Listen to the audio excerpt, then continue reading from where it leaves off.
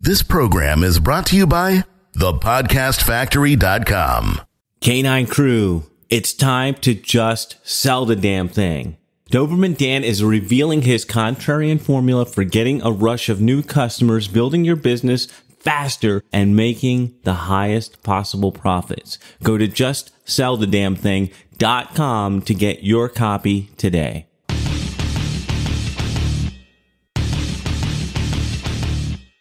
Prepare yourself for the uncensored, nothing held back, no BS reality of how business and life really work.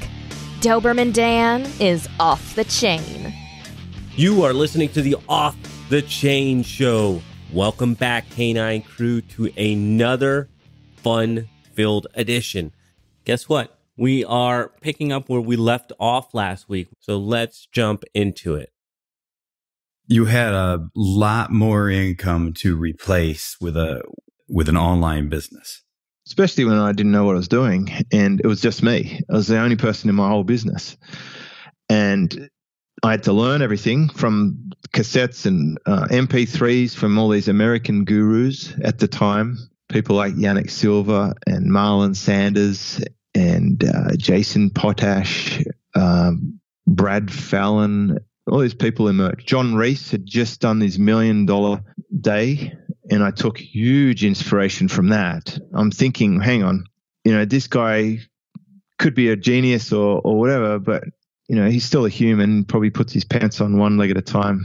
No, I mean, John Reese Stradamus is actually a very clever human, as it turns out, now that he's a friend of mine.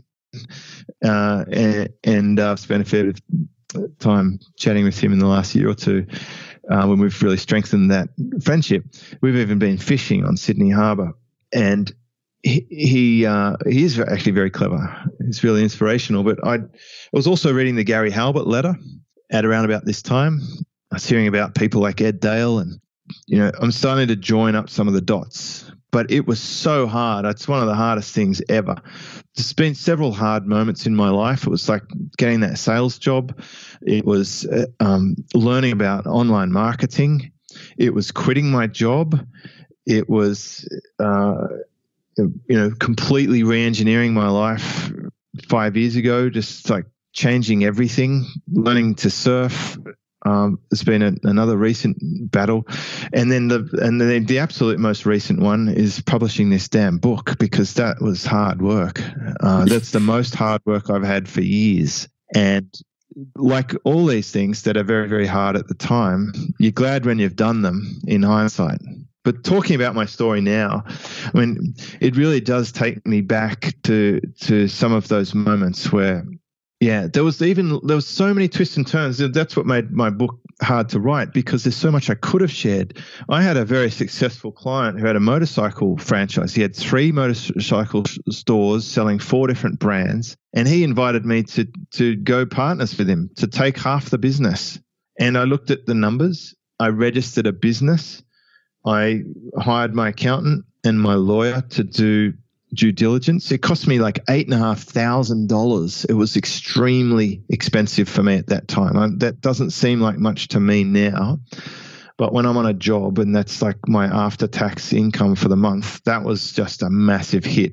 And you know what they told me, Dan? They said, don't do it. Oh, really? Why was that? Because he had a couple of other businesses that he was doing building developments, which was his main sort of focus, but they were all cross-collateralized. And if any of those business projects went bust, it would have sucked the motorcycle business dry, because they were tied together in the paperwork. And, I believe this is the sort of thing that's actually happened to a friend of mine, where their business went broke because of a different business. It even happened to my dad. That's how he got made redundant, because another sister business went broke and they had to pull the money out of the other one. So it's kind of a rob Peter to pay Paul scenario. The other thing that put me off was I remember meeting this guy and his wife, and I had a really nasty vibe from the wife. She was like, because you're not going into business with a person, you're going into business with the person's wife, I think. So true. And I learnt this one. She was saying to me, because I said, look, my salary is 300,000 now. I would really like to draw a salary from this business. I'm going to probably need, like, I can't survive for any less than 180,000. She goes, well, I think you could draw 100,000. She goes, what are you prepared to sacrifice? And that's the way she said sacrifice. She had this very strong Armenian accent, actually. But she's like, what are you prepared to sacrifice? I'm thinking, I had like pictures of some guy strung up on a cross with crown of thorns and blood coming out of his nail holes. I'm like, I don't want to be in business with these people. And now my team is saying, don't do it. So it was a no. So all I'm left with is an $8,000 bill and a business that I've just registered, which was called the Schramko Family Trust. And it's that entity that is behind Superfast Business to this day. And that's how it started. It was born out of adversity. And then I had to, I just plugged my own business onto it in the end. So, how interesting. We could talk for months and I could still tell you the things that have transpired, but a lot of them revolve around interesting moments with customers, because the sort of people you deal with at Mercedes-Benz are quite interesting, and they're almost all business owners, which really struck me. And I combined the insights that I was learning from the wonderful Jay Abraham and anyone I could get access to. I was reading so much. I really do value buying business information that you can apply and get results. It's the business that we're in now. The solutions I've created were always customer driven or self-driven. I wrote a book that I would like to have given myself when I was 18. I've created a coaching community that I wish was around 10 years ago, because it would have saved me a lot of misery. And that's a great model for writing a book, creating a business. In fact, talk more about Superfast Business. Born out of adversity, born out of that whole business deal just not coming together, even though it sounded like a great opportunity. So talk more about Superfast Business, what you do, how you've structured this to support your lifestyle rather than your life revolving around your business. Well, it's simple. From my perspective, I've got people who are willing to share me. So they all pay a membership. Most of them pay an annual membership, and it's in the region of $1,000 a year for most people. These days, you pay a little more to join, but it's $1,000 a year from year 2 onwards. So let's imagine I've got usually the number's somewhere around between 500 to 600 current paid up members sharing me, paying $1,000 a year each. And for that, I log in and answer their questions, and they also get to talk to each other, and they consume my previous event recordings, and I put on a new training each month. And the trainings are pretty interesting for them, because it might be how to sell a recurring subscription membership on autopilot without ever having to pick up the phone, or doing big launches, or even running ads. And I'll make that training. And that's very valuable to them. I think I would suggest some people will charge $1,000 for that one training. I have other trainings like how to retain a customer, because if you're doing any kind of subscription business, the enemy is churn. The thing that will kill a subscription business more than anything else is the fact that people leave. So you must keep people. And I did a whole training on just that topic. And I introduced things to people they've probably never seen anywhere else. And this just comes from running subscription businesses for about 8 or 9 years now. So that's what it is now. That's from my perspective. From a customer's perspective, they're getting good information and personal, private coaching customized to them for $1,000 a year. So it's what you guys call a no-brainer for anyone who's a huge value. And plus, especially because the biggest complaint of entrepreneurs, I don't care if they're a brand new beginning on the kitchen table entrepreneur, or somebody with 1,000 locations who's been at it, 50 years. The biggest complaint you always hear is they feel alone. Like, nobody really understands me. I don't know who to go to when I have questions or just want to run things by them. So providing that to your people is a huge value. Yeah, I mean, I think the key to success is, I learned from Peter Drucker here, it's about doing the right things. And the whole premise of my book is that you don't actually even have to do that much as long as it's the right thing. I'll give you a wild example. You could just have one offer, like think of that coat of arms thing, right? If you just had one offer and it's a good one and you just do that and don't worry about printing T-shirts or having royalties to DVD sales or whatever. If you just did one thing and you did it reasonably okay to the right people at the right time, you're going to be fine. So I help people figure out what the right things are. And most of the time I'm giving people less work to do. I'm removing stuff off their plate. I'm saying, you know what? Don't worry about this, that, or that, or that. Just this. Of all the things, you got this. And you're absolutely right about community, because that's what I do. I nurture a community. I grow a tribe. I visit them. I've met most of my members, and not many people could say that. And the big thing that is substantially different about my community to most other communities is that I show up. As that used to drive me mental. When I did invest in other people's communities, the founders were nowhere to be seen. It was like everyone else talking to each other. And where's the guy running the show or the lady running the show? She's not there, absent, off drinking pina coladas, spending the money I just invested in her.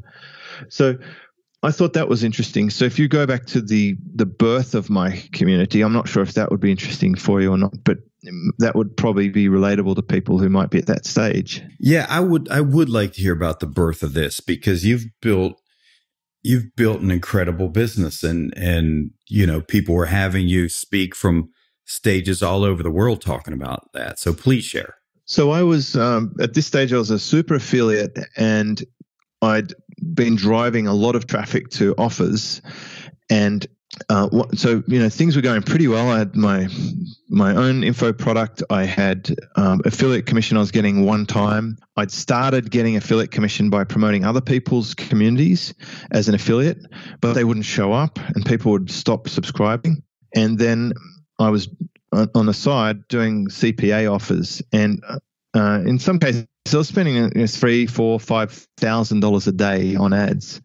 And there was this one product I was selling where I'd spend $4,000 or $5,000 a day and I'd make $8,000 or $9,000 in sales. So it was a good business. So in any month, I was generating a pretty big credit card bill for my AdWords costs, and my so I was running ads on Facebook. When the very first Facebook ads could be run, and I was running ads on 7Search and AdBright and all these other platforms, as well as AdWords. And the problem was, this business that I was selling stuff for, firstly, they'd pay me on a delayed basis. And secondly, they went broke. We sold a lot of their stuff, and they couldn't fulfill this physical product. And people canceled their orders or did chargebacks, and then I got left holding my advertising costs in the end. And we ran into this, the first Christmas since I quit my job, I had a cash flow crisis because I had put all the profit from my other business divisions into running ads to get the big commission, and the commission checks were coming, but they were on delay. And then the last one didn't come, and we rolled into Christmas, and I'm like, so I can't buy my kids Christmas presents. In fact, there's like, we're right down to the last amount where I couldn't even go out and buy a cappuccino. I wasn't broke. I wasn't bankrupt. I wasn't on a park bench. I still had cash flow coming in from my other business, but I just had this one-time dip, and I'm like, right, that's it. I'm going to create more diversity and recurring protection in my business. So it's like the lowest point ever, because I was making 6 figures a month. At just before that, and not long after that, it was just this, cash flow is a whole other thing than bringing in the money, right? Because you can easily send it out if you're doing paid traffic. So that's why if you look at my business now, it's just so strong. But back then there was this $2,000 product that everyone was raving about that was going to teach people how to be an affiliate. And I promoted that, and I sold 78 or so copies. of that product. And my bonus was I will coach you while you go through the product. So I opened up, I got a domain. I went into partnership with a mentoring student who I'd been coaching. I actually started my high-level program before my low-level one. I put a $700 per month recurring PayPal button on a page on my website. And I said, if you want to learn how to do affiliate marketing or SEO, then click on the button and we'll get started. And this guy in Switzerland clicked on the button. And in just a short time, he added hundreds of dollars per day to his marketing because he was very smart and already doing well. He interrogated me too, and did reference checks on me. I didn't find out about it till later, but it was very thorough because he was from a Swiss banking community.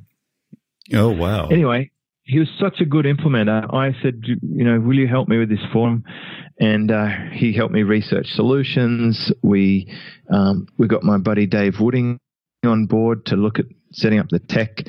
And this guy really helped me drive the project. And so I set up this community and I tipped in these 78 people on a trial that would start billing after the trial period. And I was a bit hesitant to do this because I didn't know if it was risky or not, but I explained it very clearly.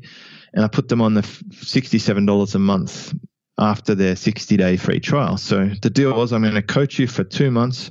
So I had this forum with no content, nothing in it. So how much content do you need to start a community? Zero. The promise was that I would coach them through the course. And every week when the course came out, I would publish a discussion that corresponded with the topic and I would answer their questions. And lo and behold, most of the people stayed. And around about this time, I had accidentally got into the speaking business. I was following this forum online, the Warrior Forum, and they were having a meetup. And we were going to do a local meetup. So I went to meet some other members and I put together a presentation called Traffic and Conversions. Dead set. Traffic and Conversions. Geez, I think somebody snatched that from you. It's a good name. It's a great name. I don't know if it'll ever fly, Dan. But anyway, I presented this Traffic and Conversions presentation and they loved it. And then the next thing you know, I'm in Sydney visiting a mate of mine and he's speaking at a conference, some Spruikers conference about wealth or whatever, and they had an internet speaker. And he said to me, listen, I've got to go back home early. You do my presentation. I'm like, what? There's no, I'll tell the promoter because you know more about this stuff than I do. And I knew that I had this presentation on my laptop and it was the following day. So anyway, I went home and I did up an offer for $4,000 and I went and presented and I just glazed their eyes over. I just bombarded them with a fire hose of information that was way past their level. Like it was totally out of step with where they were at. And one lady went up to the back of the room and purchased this $4,000 product. And I was so excited, like someone got it. She understood what I was talking about and appreciates it. And then she goes, listen, James, I don't know anything about what you just talked about, but you seem really honest. I later on discovered that she pretty much buys every program at every event all year long because she didn't get well with her husband and was escaping in this world of info product seminars, and she was literally spent hundreds of thousands of dollars on info products. So it wasn't as special as I thought. But how do I get her name on my list? Don't worry, she will already be on it. She's also a super lovely lady. So, and she's probably my earliest super fan. You know, she just stuck by me. She came to all my conferences. And I did help her whenever she asked, but she wasn't too asky because she was always busy traveling and doing courses. Anyway, I thought it was pretty insane that I got $2,000 for just speaking for 90 minutes. And I then contacted a speaking company in Australia and I said, hey, I'm speaking now. And he said, yeah, sure. You have come and speak to my audience and see if you're any good before I put you on the platform. And I went up to his audience. I flew up to Queensland on my own dime and spoke to his conference, and they were just floored. They loved it. And he said, okay, I'm going to put you on the stage. And he put me on the World Internet Summit with 600 people in the room. and I sold a $2,000 program. And initially there was 36 people bought it. And by the end of the conference, I had 70 or 80 people had bought it. Nice. And that was just like, wow. You know, like I was getting half of that for myself. So I got like $80,000 from this 90-minute prezzo. You know, that's probably my highest effective hourly rate at this point in my life. Because that's more than a few $100s, isn't it? And all I had to do was put on a little workshop the week later, which I'd learnt to do from my Maverick thing, which is a whole other story about how I won access to this $1 million club the year prior in Yannick Silver's group by entering a competition. And that's like, I should have put that in the book, but that was a very interesting story. But I had to run this event. And for the event, I did the same thing. I gave everyone 60 days access to my community, and I'll coach them in there after the event, and I'll put the recordings. No, actually, I sold the recordings separately at this time because it was a partnership. And I had my friend Dave build some tools that were used inside the community to be able to enable people to build websites with a push of a button, which was a huge feature. So Super Fast Results, as it was called back then, it started in 2009, and it was the beginning of 2009. I ran that for 40 years with my partner. In the end, it became a bit lopsided where I was answering pretty much all the questions and bringing 99.9% of the customers to the membership. And in the end, I said, listen, this is no longer like a 50-50 thing. Can we adjust the mix? Or can I buy it from you? Or can you buy it from me? And we ended up not really getting anywhere with it. He never made me an offer. I made him an offer, which was very, very generous. So I got told by others it was too generous, but that's fine by me.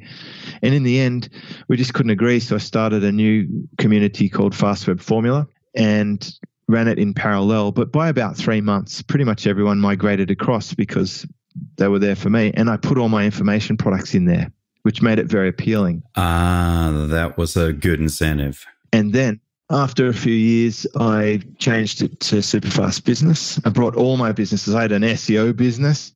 I had a website business. I had my mentoring. I had Fast Web Formula. I had my internet marketing speed blog. I had all these things. I had an affiliate bonus site called Buy with Bonus. So I brought all my things back to one domain, Superfast Business, and I put my website business, my SEO business, my coaching community, my affiliate bonus product recommendations, my blog, podcast, all there, rebranded. I've changed names on businesses more than most people have had hot dinners, so don't be afraid of it. And in the end, I actually migrated off my SEO business and my website business to their own domains, and I sold them both. And I incorporated, now just got my podcast membership and my recommended products page is just in one home. And that business is a 7-figure business. And to the side of that, I've kept Silver Circle as its own premium brand. I think of it like AMG is to Mercedes-Benz. And that's where I deal with the high level customers. And that actually has been going since that $700 PayPal payment is when I took on my individual customers and eventually created a group program. And that group program's been going continuously except for a 3-month gap at one point where I retooled and put it into a different community. And Silver Circle is a very strong premium sort of coaching brand unto its own as a standalone unit. You've built a phenomenal business that, like I said, you've been able to build a business that supports your lifestyle, that allows you to work very little, yet get really big results. In fact, there's something I want you to talk about. In Work Less, Make More, don't quote me exactly. This is close. You said something like an effective workday is about energy management, not time management. So you need to shift your thinking to be about doing less and not beating yourself up about it or something like that. Can you elaborate on that? Yeah, I think we all get trained.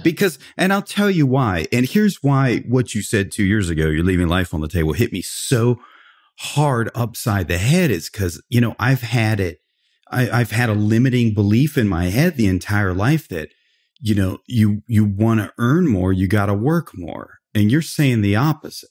Yeah. So we've got artificial bonds to things that just aren't necessarily true, because it really starts when we're young. I believe partially the school system was probably created in the time of the textile era, where parents were off, and even kids were off manning machines, doing weaving fabrics and stuff.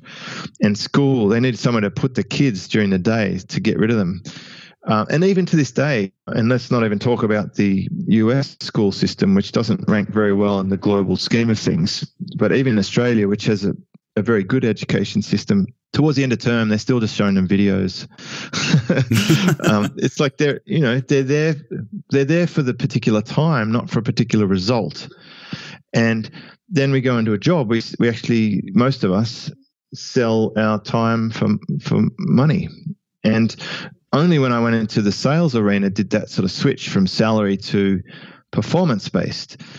And if you think about your business now as an entrepreneur, we're in a performance-based environment, and we don't have to be stuck with this idea that time equals the result. Classic, simple scenarios, you can buy other people's time.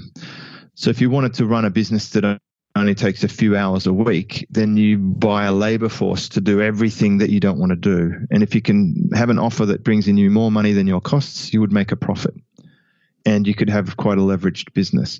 So when I had my SEO business, I was probably only spending an hour or two a month on that business, and it was generating over $1 million a year in revenue, and it was running at a pretty healthy profit margin, which I probably shouldn't talk about because I sold that business and I want to respect the owner, but it was a very profitable business. For the amount of time I put into it, it was a stratospheric effective hourly rate.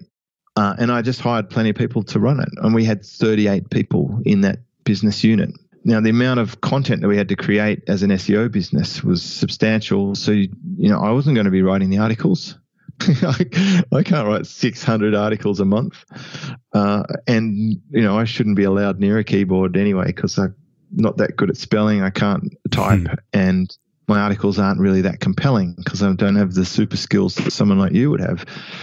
So that's how you do it. You just start to break down this idea that time equals money or hard effort equals money. Because I've seen people digging ditches by the side of the road to install pipes, the road workers.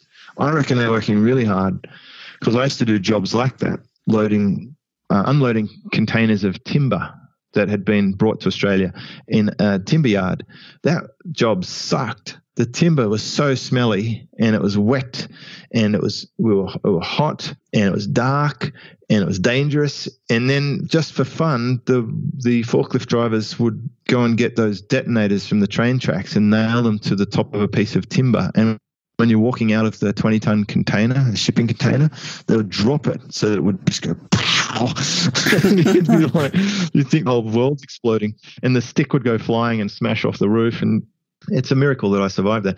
Anyway, you can work really hard for a low wage, and I also think it's possible to work a lot less for a high wage if you structure things, if you set up things to get you paid recurring instead of one time, if you hire people in to do the jobs that you don't want to do or shouldn't do or that you could get for a low value. Then these start to shift the tide on that. And certainly, if you've agreed to sell your time for money on an hourly rate, then I would question, is that the only way that you could do it? Could you get paid per piece? Could you get paid on a result? Like copywriting is a great example. Do you want to get paid as a copywriter like $50 an hour to write? Okay, like 10 hours, there's $500. Or would you like to get paid $500 for the piece and you can knock it out in 30 minutes? You probably spend 4 hours and 30 minutes stressing about it and then 30 minutes actually scribbling something to send off just before the deadline. That is accurate. Would you like to get paid, a percentage of the sales that this piece of copy writes? And not even maybe you get paid a retainer up front, maybe not, but maybe you get paid a performance. Maybe that piece of copy could generate you $50,000 in royalties in the life of that copy. So there's always a different way to structure things. And my purpose with the book is to point out some different ways we might think about it. So yes, the other thing that I discovered is that I was able to build my business to replace my full-time salary. So I was working 70 hours a week for my $300,000 a year, and I could replace that with my business that I built by myself in my part-time from 9:30 till 2 or 3 in the morning, pretty much 7 days a week. I was able to replace my $300,000 a year with $1 million a year eventually, or even $2 million a year beyond that. And actually, the more my business matures and the more leverage I get with having a better team, having great business models, uplifting my customer type, charging rates that are more in line with the value that I create, etc., I believe that most people could actually get to at least $500 per hour and probably $1,000 per hour if they only work on the right things and they bring leverage to the party. So it's not about more, it's about being effective. And there are certain times of the day when we're just really good at doing stuff, and beyond a certain point, you just get blunt and it's pointless. I know if I surf for more than 2 hours, I'll start falling off a bit because I'll get too tired. And, so an 8-hour day for surfing wouldn't necessarily be a more effective day than a really amazing 1 hour in the absolute perfect prime conditions when you have your maximum strength and full focus. You would get a better result in that 1 hour than you would if you tried to spread it over 8. Well said. Well, hey, we got to wrap things up, but I really appreciate you doing this. I got a bunch more questions that we didn't get to, so I hope you'll come back. Work less, make more, the counterintuitive approach to building a profitable business and a life you actually like. So, I'm sorry, a life you actually love. Way more important. You love it than like it. So how do people get that? I would suggest just go to Amazon. It'll be on Amazon there, and soon Audible, which will be good too for the listeners amongst us. Oh, cool. Oh, that's awesome. You're going to do all right. Good. Glad to hear it. I'll get the Audible book too. And if people want to know more about you, is there one entry point into the world of James Schramko? Superfastbusiness.com. Great.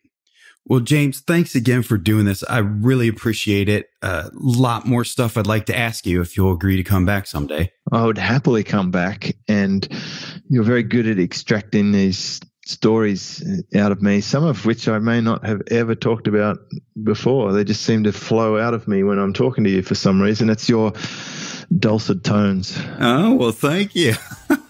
I'll take that. Thanks again, James. I appreciate it. Talk to you soon. Thank you, Dan.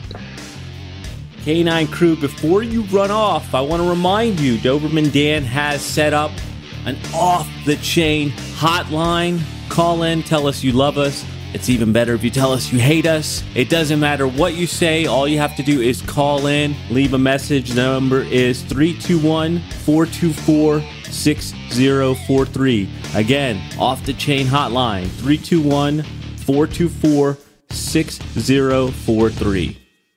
This is the podcastfactory.com.